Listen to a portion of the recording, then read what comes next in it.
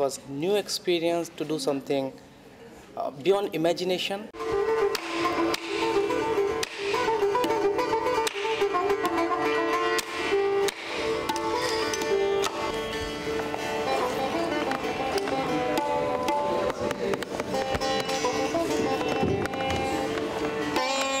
我们能走到一起进行创作，最初起源于宇哥写的一本书，叫《去印度成长》。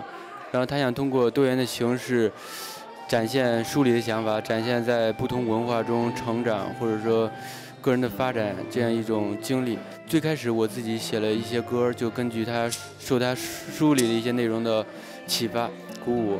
然后我们就后来又认识了阿南吉还有萨让什，我们把这些歌曲进行了翻译，从印地语还有英文，然后我们再扩展自己的题材，不仅是书里边，而且还有就是中印这两种文化的交流，而且后来我们很荣幸又邀请到我的西塔琴老师Vishal Sir， 他是一个很棒的印度古典乐器西塔琴的演奏家，然后他这次就是专门从孟买过来帮我们。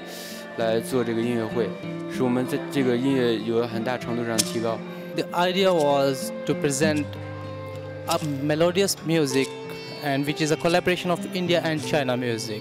So it was Young who called me when I was traveling in New Zealand at that time, and he said that we need to to make a music which is a kind of fusion, but it should have contemporary and traditional music both.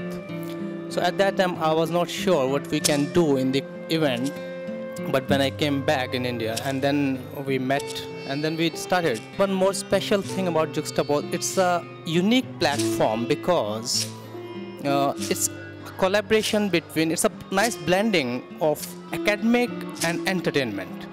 So many scholars are there, so many musicians are there. I learned it all through this experience of singing, of composing, of writing with Anandajit to begin with, and then Young, and then the entire group over here. So it has been a wonderful experience for me, and yeah, I hope the experience just carries on further.